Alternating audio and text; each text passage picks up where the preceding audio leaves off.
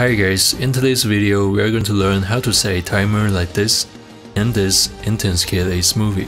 Without further ado, let's get into it. The first step, go to Google and search for a timer. Open AceMovi recorder.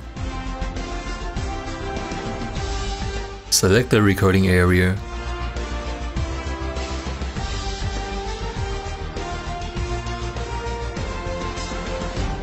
And start recording the timer.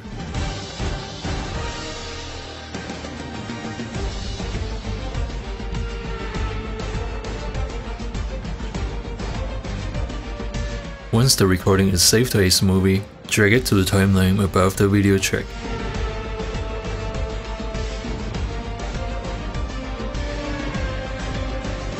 Go to Preview window, adjust the size and position of the timer. Play the video and see if the timer looks good. If you still feel the timer gets in the way of the video, you can turn down the opacity a bit.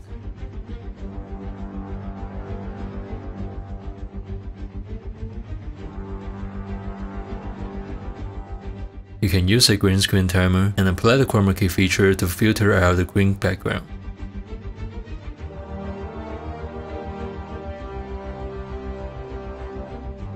Tweak around the tolerance and the edginess to find the best result and adjust the size and the position as well.